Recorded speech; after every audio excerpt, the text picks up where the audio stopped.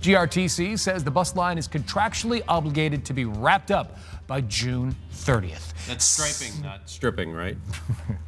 You want said to double that. check. Nope. Okay. Nope. That's you.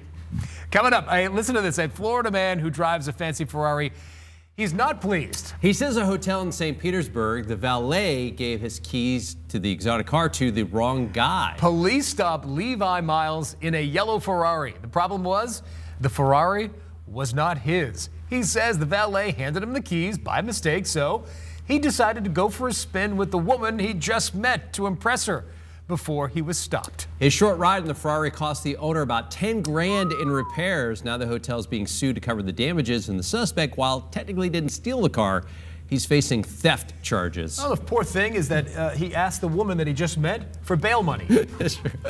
Way to impress the gal you just met. How's the weather? Today in the 60s with some clouds coming in. All right. Hey, join us tomorrow for CBS 6 Sunday Morning. We'll see you then. Bye.